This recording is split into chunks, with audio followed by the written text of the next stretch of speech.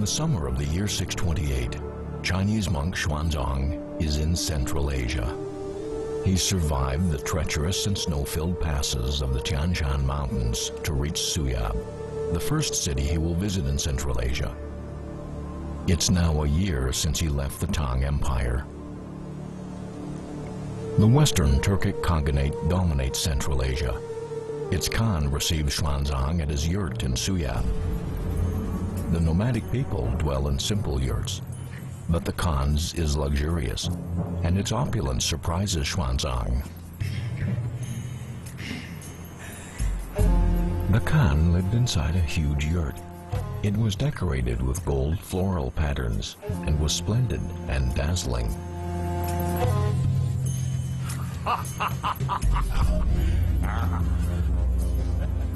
As the Tang Empire rises in the east, he builds the Turkic Khaganate in the west.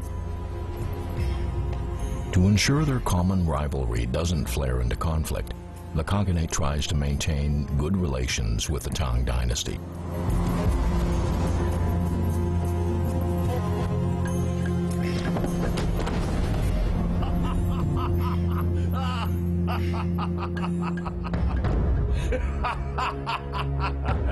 Xuanzang notices that the Chinese envoy is at the reception banquet.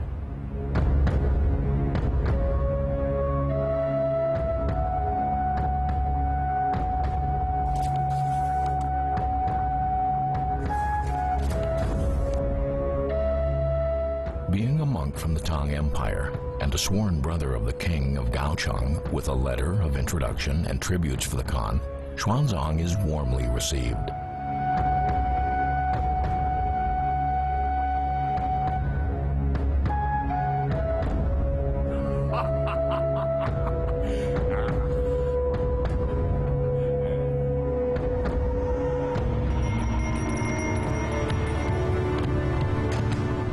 The Khan selects a military officer who had been to Chang'an and is proficient in several languages to escort Xuanzang. Summer is coming to the steppes of Central Asia.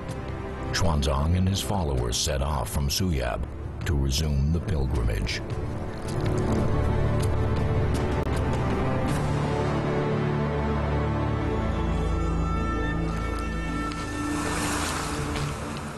After leaving Suyab, we soon arrived at Jianchuan. With a radius of over 100 kilometers, this place has abundant water resources. The land is fertile. There are many lakes, and the Khan comes here every summer.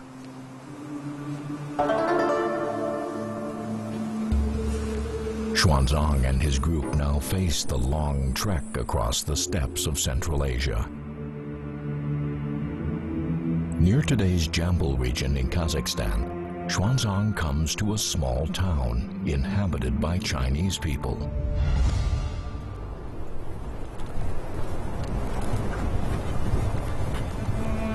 We went west from Jianchuan and arrived at Xiaogucheng.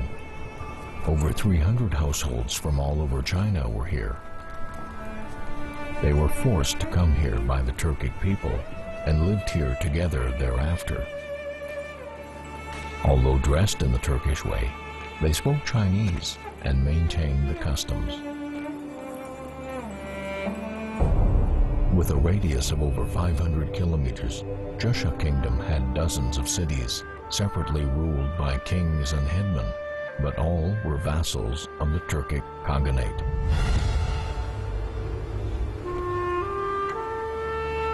Jusha Kingdom was located near modern-day Tashkent, the capital of Uzbekistan. In Chinese history, this kingdom is also known as She Kingdom. The ancestors of many Chinese people with the family name of She lived here.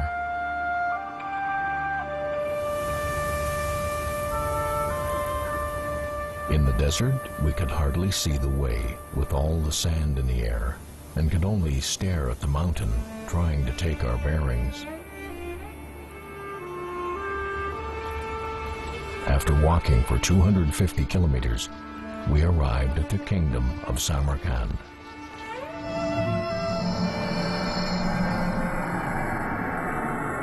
After an arduous journey, Xuanzang finally reaches the most legendary city of Central Asia, Samarkand. It's one of the most ancient cities in the world. Civilization first appears here in the 7th century BC.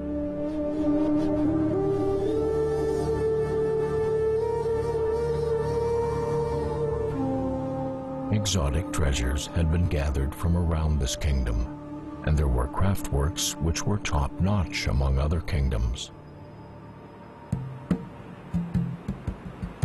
Xuanzang considers the craftsmanship in Samarkand to be the best of all the kingdoms. The Sogdian people live in Samarkand and not only produce refined products, but also control trade along the Silk Road. They're born merchants, keen on seeking their fortune with an adventurous spirit. Between Chang'an in the east and Rome in the west, they carry on trade day in and day out.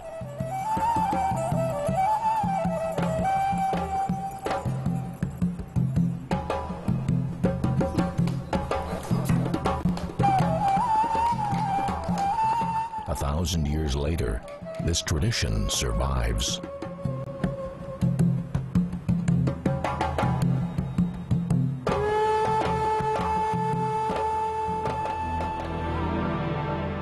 Exotic kingdoms all took Samarkand as an example, imitating its customs as well as systems and regulations.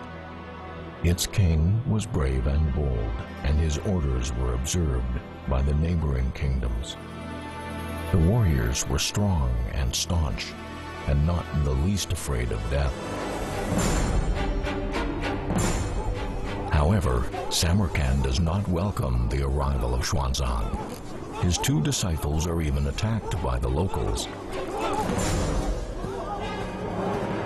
In the early 7th century, the people here believe in Mazdaism rather than Buddhism. The king and his subjects did not believe in Buddhism. They were all followers of Mazdaism. There were 2 temples, but with no monks.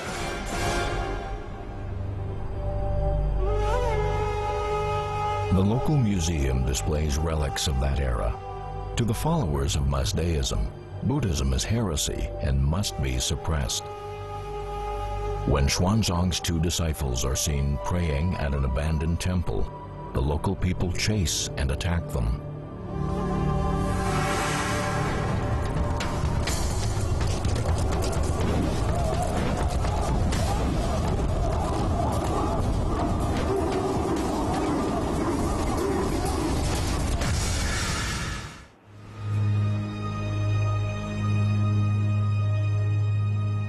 According to his biography, even though the king of Samarkand is a follower of Mazdaism, Xuanzang discusses Buddhism with him.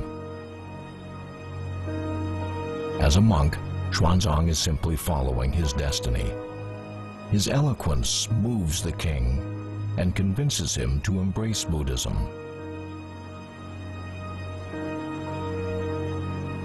The king was very pleased after hearing the texts of Buddhism, and no longer gave us the cold shoulder. Xuanzang convinces the king of Samarkand to accept Buddhism in just one night.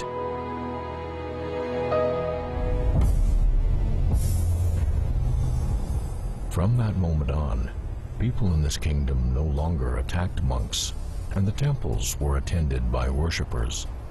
Monks also began to live in them. Religious intolerance comes to an end as Buddhism is once again welcome in Samarkand.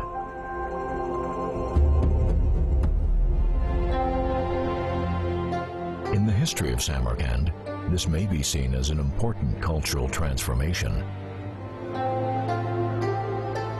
Renowned as the crown jewel of Central Asia, the city is closely linked with the Chinese people. In ancient China, Samarkand is known as the Kingdom of Kang. The forefathers of many Chinese people with the family name Kang originate here.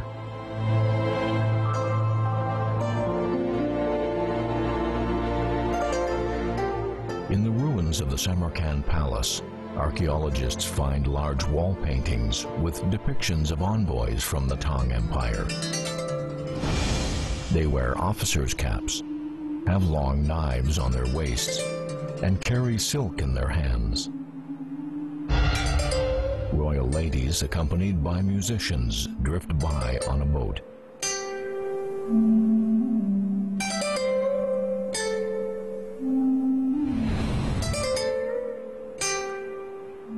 The paintings are from the 7th century, the time of Xuanzang. It's quite unexpected to discover that in faraway Samarkand, the customs of the Tang dynasty are popular. That Xuanzang is able to change the king of Samarkand's opposition to Buddhism in one night is the result of the unique charm of Chinese culture.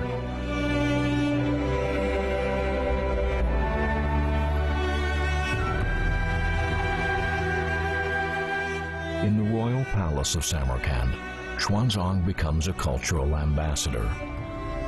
His knowledge, extraordinary personality, and eloquence allow Xuanzang to make a deep impression on the people of this exotic land.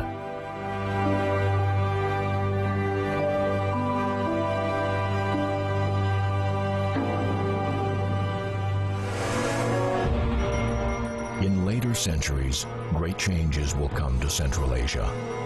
Islam will become the dominant religion. The armies of Genghis Khan will conquer Samarkand and destroy the city. And Tamerlane will build a great nomadic empire in Central Asia, with Samarkand as its center. This is the site of the imposing institute, the towering mosque, and the inviolable tomb of Tamerlane.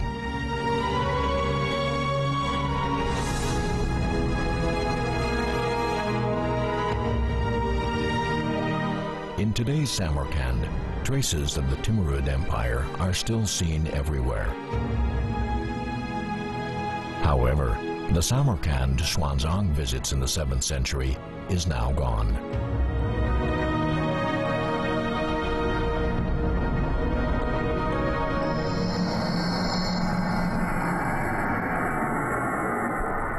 After leaving Samarkand, Xuanzang reaches the small state of Kusana.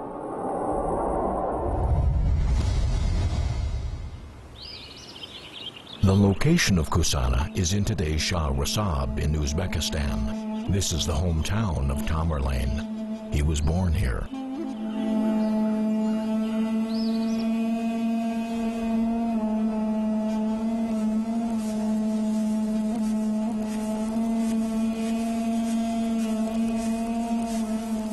Archaeologists say there are the remains of a Chinese town here.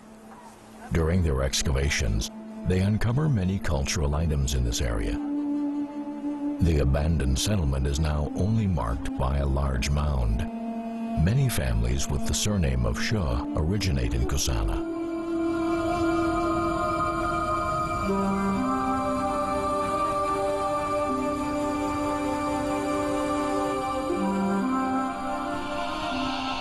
We entered the mountain after walking for 100 kilometers. The path was sunken and hard to traverse. There were no weeds on it anywhere. After leaving Kusana, Xuanzang reaches the most famous pass in Central Asia, Iron Gate. We reached Iron Gate Pass after walking 150 kilometers through mountains. The place was full of steep cliffs and iron mines. The gate was set against the mountain, and it was made of iron. On its surface, there were many iron bells. Iron Gate Pass connects Central Asia and South Asia. In the year 628, this military fortress is controlled by the Turkic people. Being the friend of the Khan and accompanied by Turkic soldiers, Xuanzang easily gets through. The gorge rings with the sound of iron bells as he begins the journey south.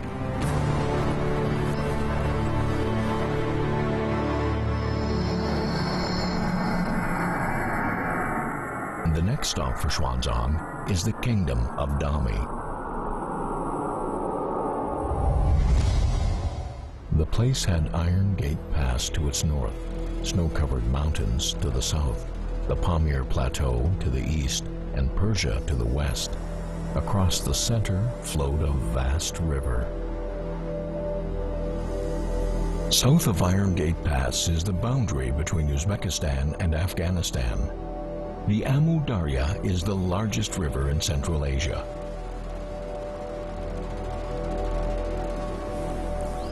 On the right bank of the river is a city in the southernmost part of Uzbekistan, Termez, the Kingdom of Dami in the time of Xuanzang.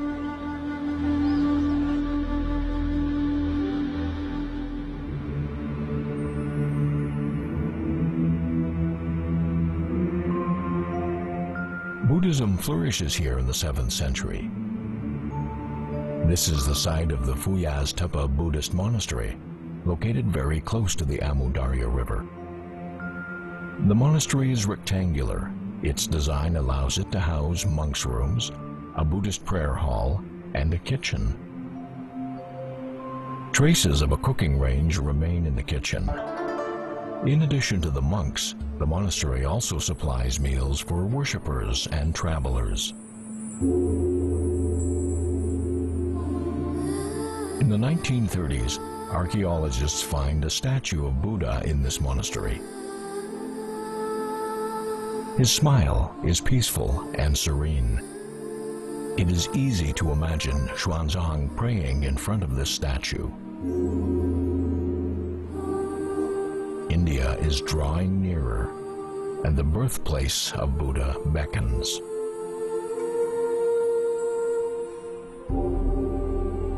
Nearby is the site of a larger Buddhist monastery, Karatepa.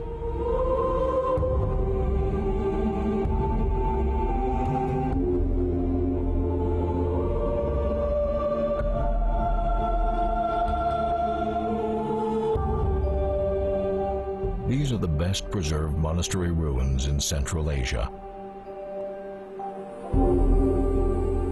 Walking through them, visitors can easily imagine the glory days. The region around Termez is also known by its older name of Bactria. In the year 128 BC, more than 8 centuries before Xuanzang's arrival, Zhang Qian is the first Chinese official to visit. An ethnic group called the Roja once lived in China's Heshi corridor. They had to relocate to Bactria under pressure from the Huns. During the reign of Emperor Wu of the Han Dynasty, in order to build an alliance with the Roja against the Huns, Zhang Qian began a diplomatic journey to the west. He was caught by the Huns and held for 10 years before escaping and finding the Roja living by the Amu Darya.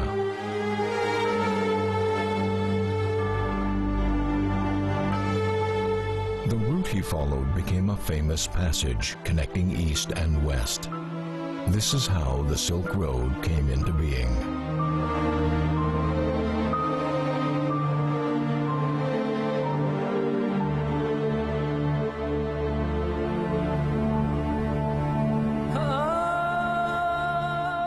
As Xuanzang enters this monastery by the Amu Darya, he not only envisions the glory of Buddha, but also the solitude and resolute image of Zhang Qian.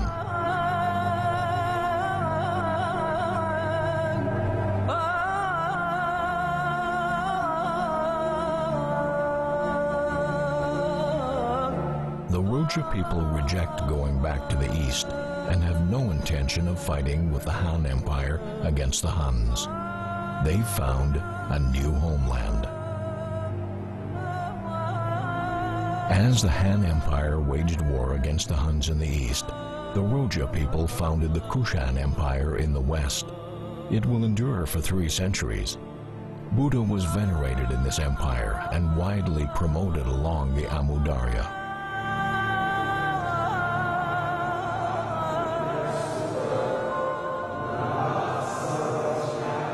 Inside a monk's cell in the Karatepa Buddhist monastery, the recesses in the wall can still be seen.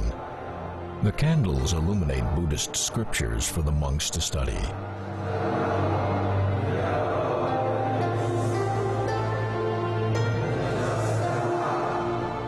In the spacious hall, with the smoke from incense drifting through the air, believers would listen to the teaching of eminent monks.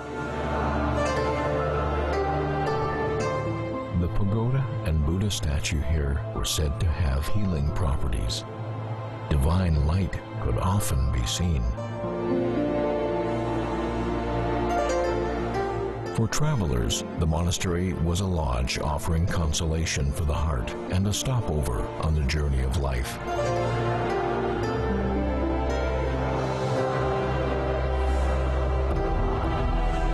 It's very likely this is the place in Termez that Xuanzang and his followers take shelter and rest after their long journey.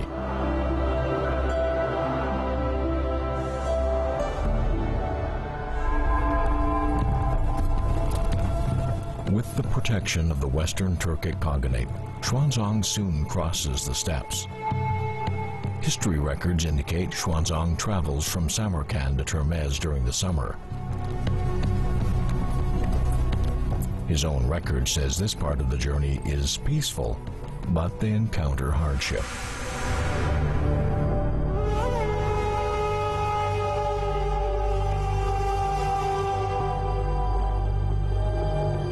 In the wilderness surrounding Termez, the temperature can rise above 40 degrees Celsius, and it's easy to suffer sunstroke.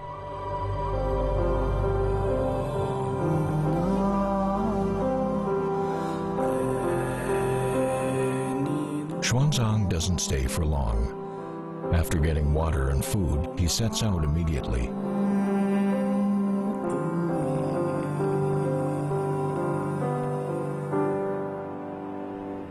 Near the ancient city of Termez, there is a deserted Buddhist stupa called Zermala Tower. It was said to be built of more than 1 million clay bricks. They can be clearly seen despite the centuries of erosion.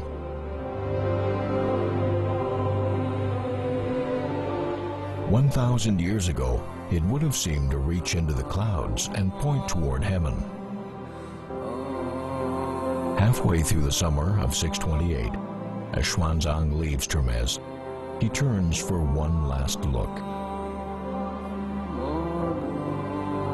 The towering stupa under the sky watches as he moves off on his journey to India and the pursuit of his dream.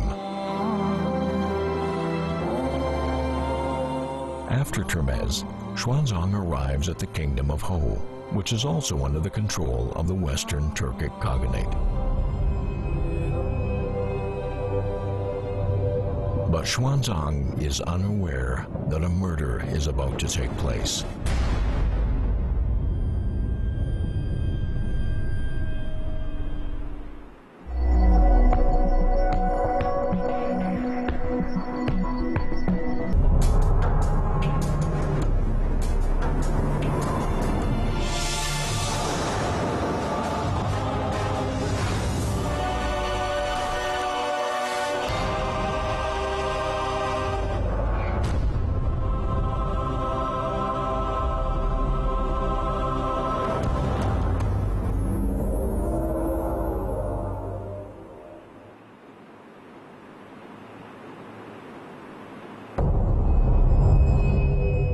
In the summer of the year 628, Xuanzang crosses the steppes of Central Asia and reaches the Amu Darya River.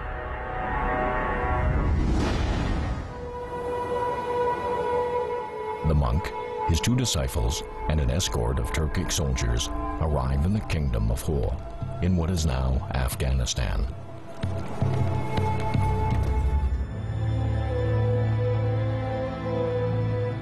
Xuanzang feels a connection to this kingdom. It's part of the Western Turkic Khaganate and is ruled by Dadu, the eldest son of the Khan. His wife was the younger sister of the king of Gaochang, with whom Xuanzang is a sworn brother.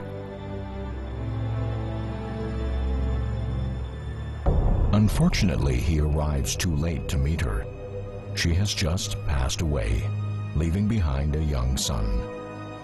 Dadu himself is very sick.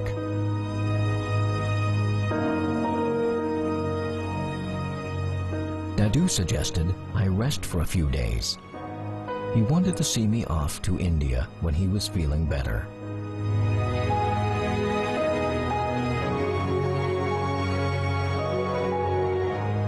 Xuanzang cannot imagine the intrigue that's about to happen.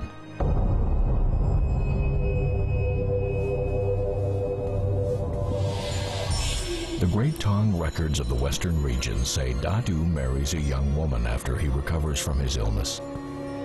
This hasty marriage turns out to be a fatal mistake.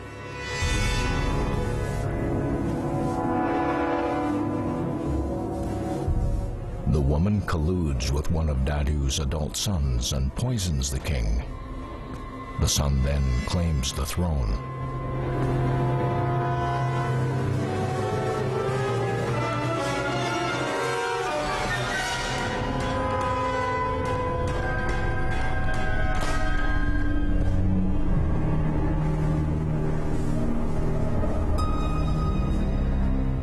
Dadu's death throws the small country into great turmoil. Xuanzang is forced to remain for about a month. According to history records, after entering the territory of what is now Afghanistan, the progress of Xuanzang's journey to the west slows. The snowy mountains were quite dangerous, with lofty, jagged peaks one after another. The constant snowstorms made it even more difficult to pass through.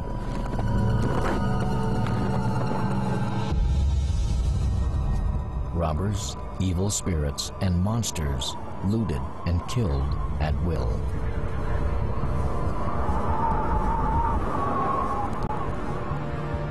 This is the second time Xuanzang is forced to make a difficult trek through snow-covered mountains.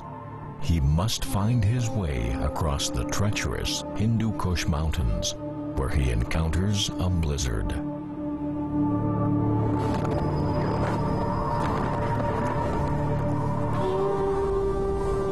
I lost my sense of direction in the storms. Fortunately, a hunter led me through the mountains. I finally arrived in Kapisi. He enters the kingdom of Kapisi, located close to what is now the city of Kabul, the capital of Afghanistan.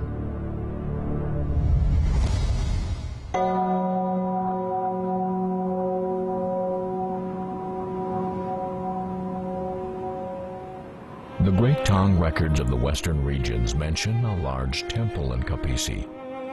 The local monks say it's the former home of a Chinese prince. Xuanzang is touched upon hearing about someone from his home country.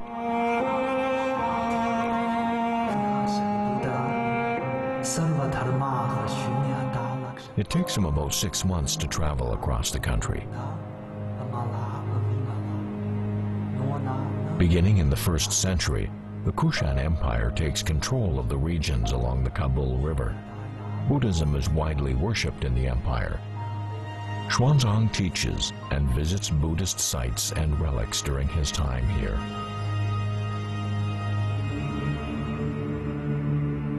In Jalalabad, on the south bank of the Kabul River, Xuanzang is shown a precious relic of Buddha.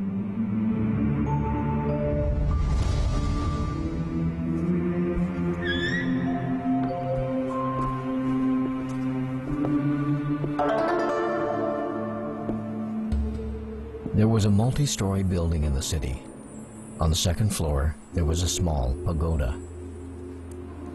The milky parietal bone was placed in a casket in the pagoda.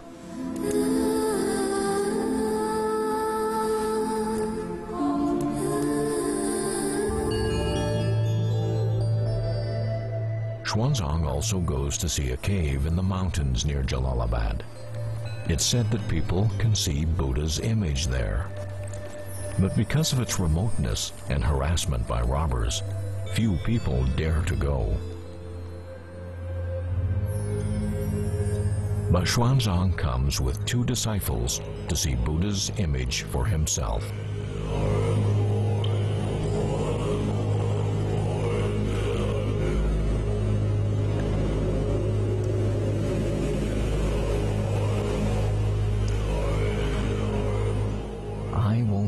believe without seeing the Buddha. The biography of Xuanzang says no image appears after he prays 100 times. Then he prays another 100 times, and it appears but vanishes in the blink of an eye. After he prays another 200 times, the image of Buddha wearing a yellow cassock appears quite distinctly.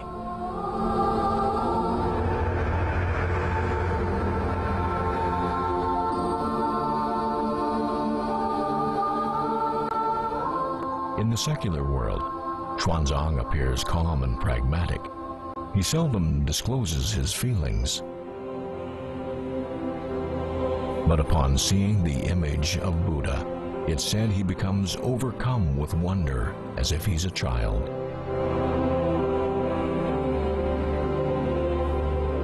It's difficult for people to believe that an image actually appears before him. It could simply be an illusion caused by natural conditions.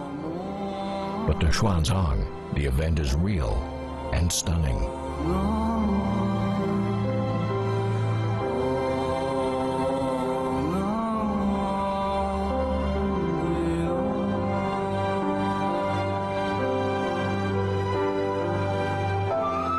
In the autumn of 628, a year after leaving Chang'an, he finally reaches the Holy Land, which has a hold on his heart.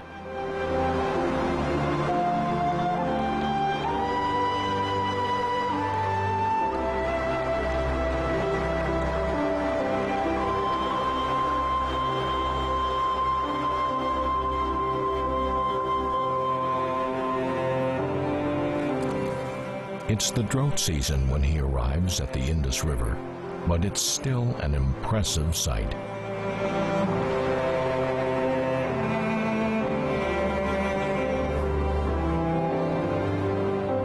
As he enters India, he's accompanied only by his 2 disciples.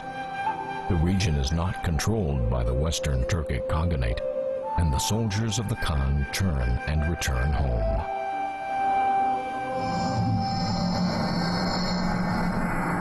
Shortly after he crosses the Indus River, Xuanzang arrives at the famous kingdom of Gandhara.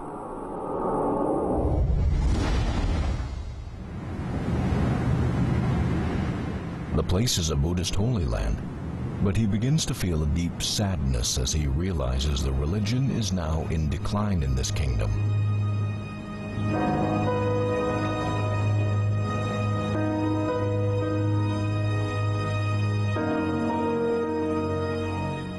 Gandhara is the gateway to the northern region of the South Asian subcontinent. For centuries, it's an intersection for Greek, Roman, Persian, and steppe cultures. Archaeologists confirm that the ruins of Taxila are located in the center of the former kingdom of Gandhara.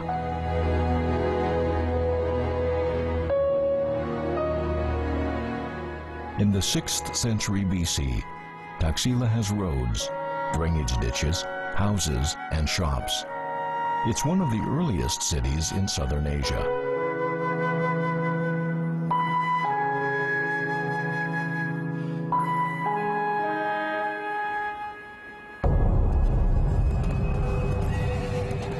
The kingdom of Gandhara is deeply influenced by Greek culture, by Alexander the Great's eastward expedition in the 4th century BC.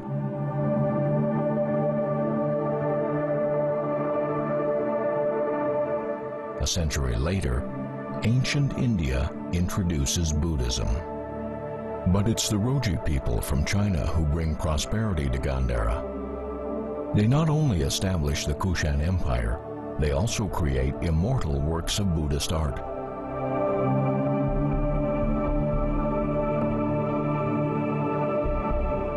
In the early years of Buddhism, art is considered idolatry. Monks commemorate the Buddha only with his footprints and the banyan. The first statue appears about 500 years after Buddhism is established. Scholars believe it's likely created in Gandhara, the center of the Kushan Empire.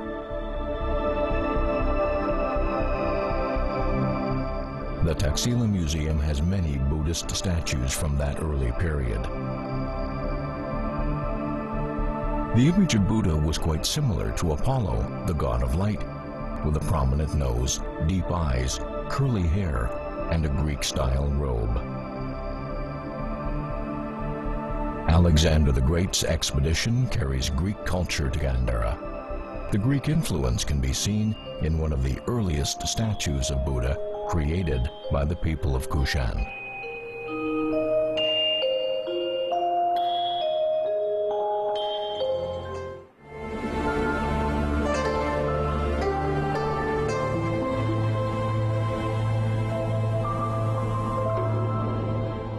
Around the 2nd century, Emperor Kanishka of India helps the Kushan Empire achieve great prosperity. He believes in Buddhism and spreads it, with Gandhara as the center.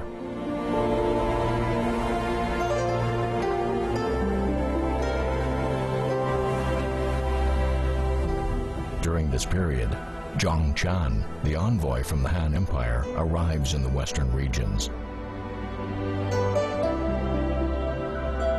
The Silk Road creates a link between East and West, and Buddhism goes to China.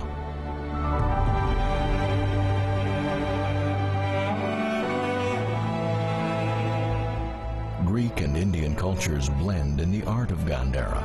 The style is unique and becomes a magnificent chapter in civilization. Chinese Buddhist art originates in Gandhara. The people of Kushan not only make the earliest Buddha statues, but also bring Buddhism to its peak. Gandhara becomes the center of Buddhism in ancient India.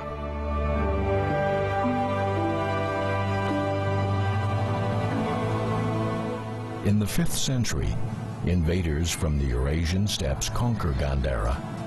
These nomadic people do not believe in Buddhism and lay waste to the city.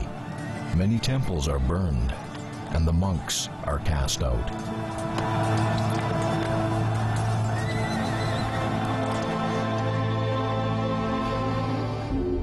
The Great Tong records of the western regions contains a description of the many holy sites in Gandhara.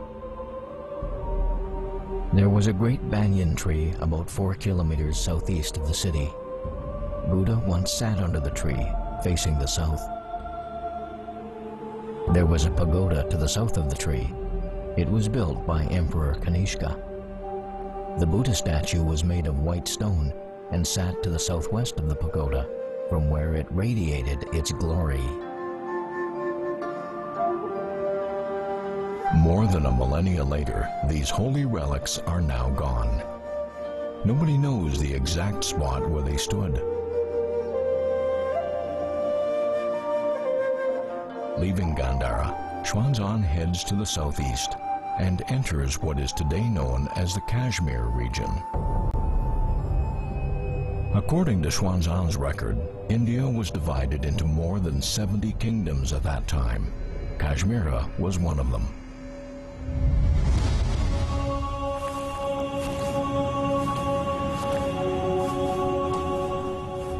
The history records say he stayed in Kashmir for about 2 years.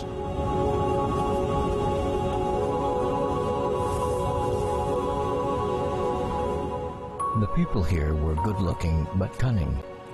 They were curious and knowledgeable. They believed in Buddhism and other religions. There were about 5,000 monks and 100 temples here.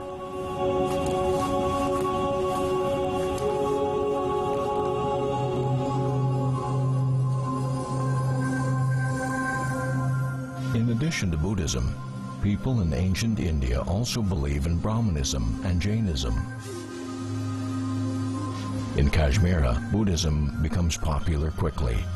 This is the place where all Buddhist scriptures will be collected together for the 4th time in the history of the religion.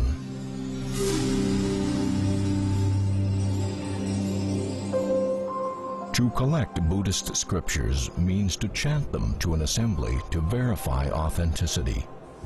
At that time, it's difficult to write all the scriptures down. Most of the classic Buddhist scriptures are passed orally from one generation to the next. In order to ensure all scriptures remain accurate, eminent monks in the ancient world gathered together from time to time to chant the scriptures. If monks hear mistakes in the scriptures, they correct them according to the opinion of the majority. In the 1st century, Emperor Kanishka, third ruler of the Kushan Empire, gathers 500 eminent monks in Kashmira for the 4th chorus. The Great Tang records of the western regions contains a reference to the achievements of the chorus.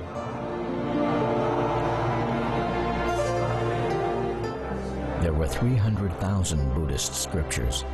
Monks carefully examined every word of them. They discussed the meaning behind the wording. The scriptures were authoritative documents to later generations.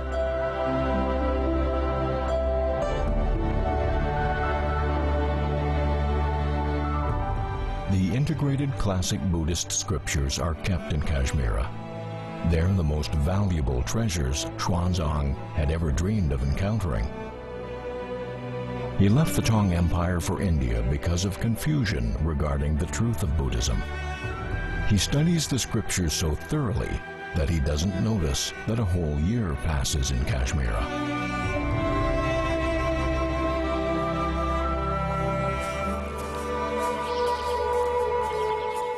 In August of 629, he leaves Kashmira and goes south after reading all the Buddhist scriptures.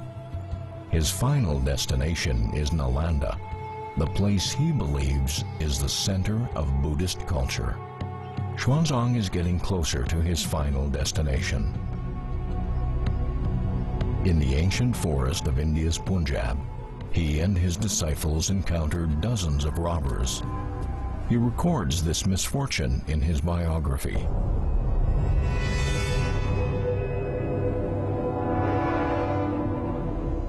About 50 robbers tried to kill us in an abandoned pond.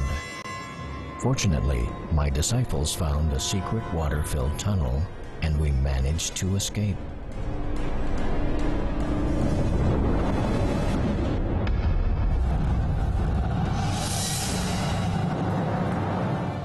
As he is traveling in northern India, a major event takes place in the Tang Empire.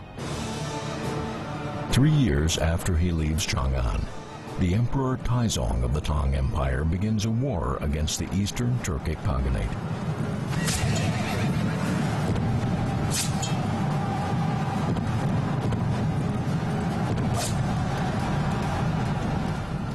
In 630, the Khan is captured and hundreds of thousands of Turkic people surrender. The northwestern border of the Tang Empire enters a period of peace.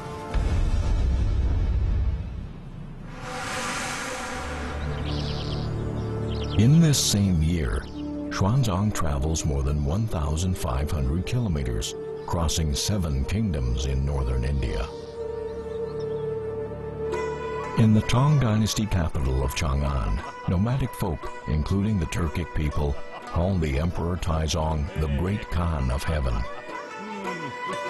History records say that Taizong performs an impromptu dance at a gala to mark the victory. His father thoroughly enjoys the lute performance.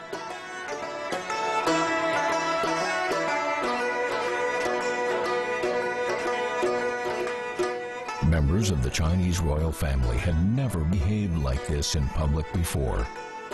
The people now witness the great confidence of their emperor. The Tang dynasty is now truly powerful.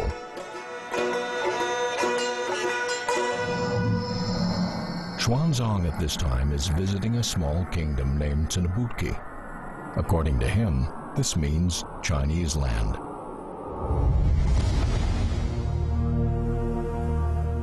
During the Han Dynasty, a Chinese prince lived here.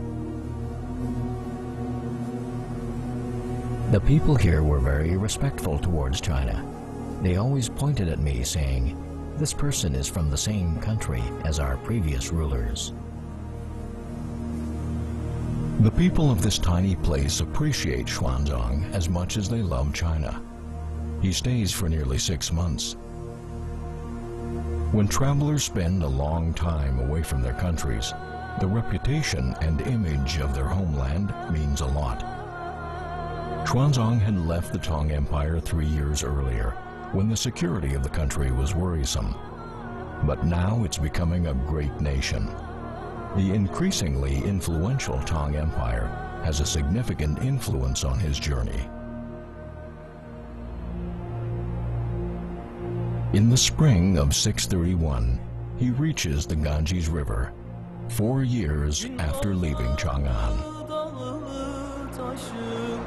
The water was clean and the waves were tumbling. The fine sands drifted along with the water.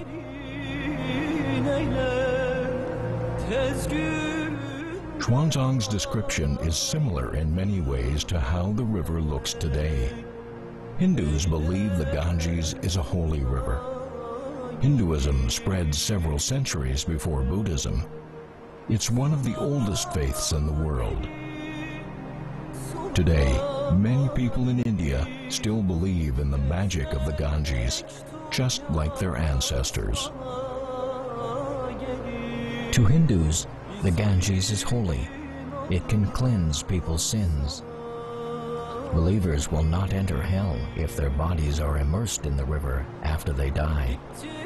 Its water is said to release their souls from purgatory.